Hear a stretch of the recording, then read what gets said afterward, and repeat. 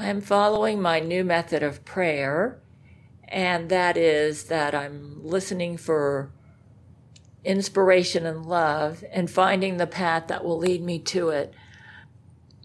And if I get to a place where I feel gratitude and love and it inspires me to act, then I've prayed and my prayer's been answered. And I'm just really grateful that when I was scrolling through my Facebook post today, one of my Facebook friends posted something that said this: tell me and I forget, teach me and I remember, involve me and I learn. And I think that's why Jesus allowed Church of Gail to suffer like we did and have the Gail Shield go down to even minus 500%, and for so many people to die.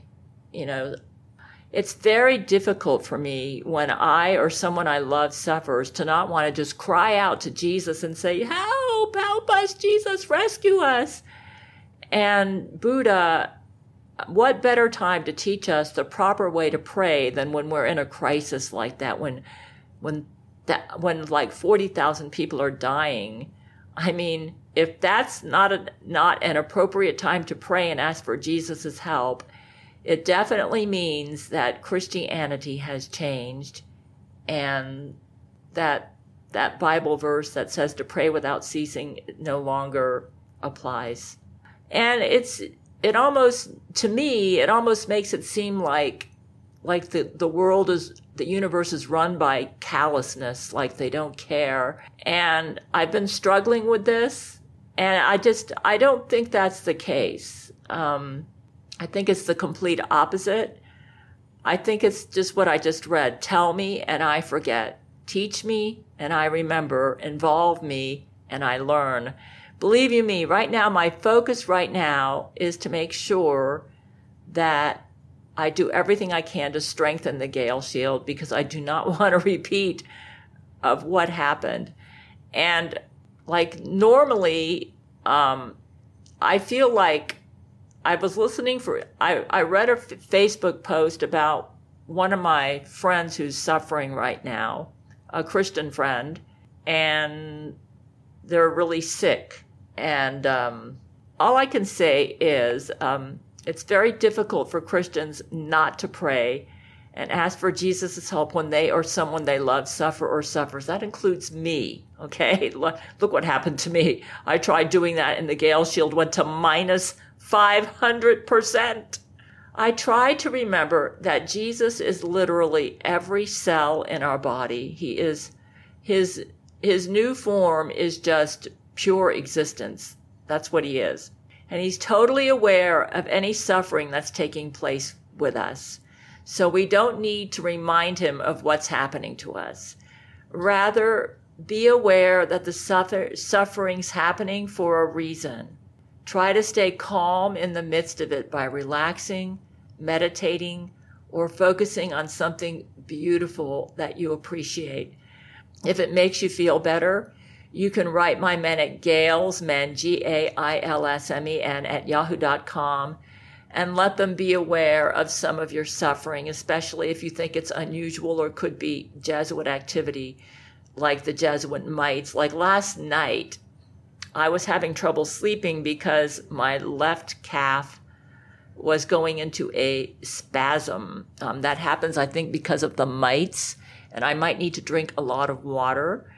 What I think, and I'm noticing as I'm making this video that the rays are, it was overcast, the rays are breaking through the clouds, and it's almost like whoever's behind my Gail Shield is approving of this video that I'm working on right now. So I kind of see that as almost like a type of answer to prayer, though not exactly, but I do remember back in August when I started working on Gail, the Complete series, and made a music playlist for it, a rainbow showed up in the sky right after I did that.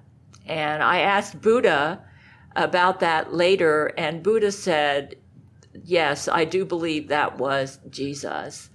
And you noticed it because you were meditating and because you were living in the moment and being thankful and grateful. And he said what that means is that even though Jesus won't be directly involved with us, he cares about everything that happens to us. And just remember, a lot of the suffering that we go through sometimes is caused by our own mistakes. Make sure you're doing the Gail commandments, okay? It's possible some of the suffering you're going through you may have brought on yourself by not doing the Gail commandments. Read them very carefully and make sure you are following them to the T. Another thing that could be making your suffering worse is don't pay attention to fake news, okay? It's basically a brainwashing session. And it can get you all hyped up and worried about things that you shouldn't be worried about. So what you need to do is only watch Gabriel Chana Fox News 00 on cable, or or just go to my website if you do not get Gabriel Chana Fox News, and you can get it at my website at gabrielchana.blog. So yeah, so I'm going to make an audio and hope this doesn't weaken the Gail Schuler. It looks like I haven't, judging by the rays breaking through the clouds right now, it appears that this is something that he would want me to do. So I'll admit, I've been a little worried about my fellow Christians. I think that it's very difficult for them to grasp that prayer could actually do more harm than good, especially if they're asking for help. Because just remember this, Jesus is aware of everything that's happening to us. If the suffering is happening, it's possible you're not doing the Gail commandments, or maybe you're being influenced by fake news and you need to stop watching it. Or maybe it's just in there for, happening for another reason. Just stay calm in the midst of it. And hopefully by so doing, you might get clarity over why you're going through it. Or maybe it's just part of life, I know there is a Buddhist teaching. The Buddha's goal is to eliminate suffering in the multiverse. And he finds that the best way to do that is to eliminate cravings. So if you can basically try to get to a place, even if you're suffering, where you feel gratitude and love, and that may give you some clarity on the proper response that you should have in the midst of your suffering. Yeah, like I didn't have beauty rest last night, maybe 6 hours, because I had the mites, the Jesuit mites, seem to be enhancing all of my senses. Like I smell things that last night I had a nose like a dog, and I can hear things louder than usual. And it's like they're trying to get me to be worried or fretful and thinking that something's wrong with my life or that I need to get all hyped up. And I am realizing that it probably is the Jesuit mites. And I know that my husband, Brent, is a doctor, and I am so grateful for that.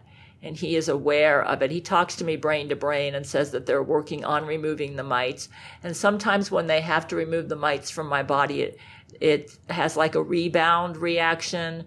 So yeah, just be aware that we are working on the mites. Hopefully, maybe when my Gail shield strengthens, maybe it will start, it'll weaken the Jesuit ability to use the mites on us too. So the Gail shield will be strengthened if we would all just stay calm, meditate, and relax, meditate, focus on something beautiful that we appreciate. So yeah, I am struggling with this new approach to prayer. It's my gut reaction as soon as I suffer or somebody that I love suffers is I want to jump to Jesus and say, help, help. And I probably will end up making it worse if I do that. So like Buddha told us when our Church of Gail was being attacked to focus on plants, flowers, water, anything in our environment that calms you down. Another thing that kind of helps me is a lot of our suffering, I've learned, is caused because we fear death. And I'm not saying to be suicidal or anything. I think that's wrong, because we're all on our path, and we have no right to take our life before we're meant to go. But what I think it means is the last thing that I went through, I felt like I lost some of my fear of death, because when my mother went on, it was a transition. She suffered no pain. And I began to realize that's all death is. It's just a transition. So if I could get over my fear of death, that will help me take the suffering better. I'll admit I do not take suffering very well. I am not good with suffering, okay? I'll admit it. And my gut reaction as soon as I suffer is to complain, gripe, help, and I'm really trying to get out of it. I have not arrived, but I'm just sharing with you what works for me, okay? So, look at those rays breaking through the clouds. See that? That's amazing. And that's happening as I'm making my current YouTube video.